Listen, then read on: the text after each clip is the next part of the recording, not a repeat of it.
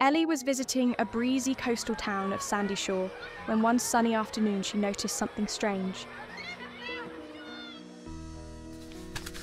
Ellie noticed that puddles on the beach would vanish by midday almost like magic. Where does the water go? She wondered. Determined to solve the mystery, Ellie first visited Mrs. Seagull perched on the dock, enjoying the vibrant afternoon. The sun warms the ocean, Squawked Mrs. Seagull. and some water turns into vapour and rises into the sky. Next, Ellie boarded a fishing boat with her grandfather, Captain Jonah. He talked about the clouds above. Those clouds form when the water vapor cools down. Suddenly, soft raindrops began to fall onto the boat's deck.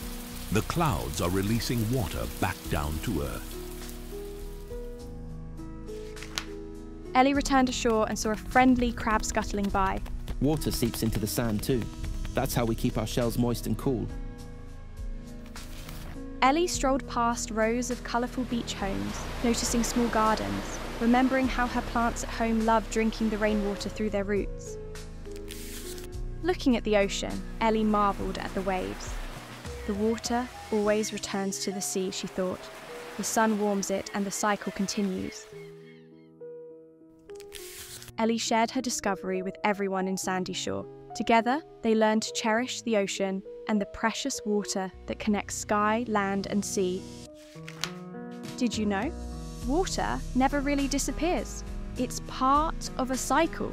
There are 4 stages of the cycle. First, evaporation. The sun heats the water in oceans, lakes, and puddles, turning it into invisible vapour that floats into the sky. Secondly, condensation. In the cool air, vapour becomes tiny droplets forming clouds. Next, precipitation. When clouds get heavy, water returns to Earth as rain or snow. Last, collection. This water collects in rivers, soil, and back in the ocean to start the cycle again. Thank you for watching. Like and subscribe for more.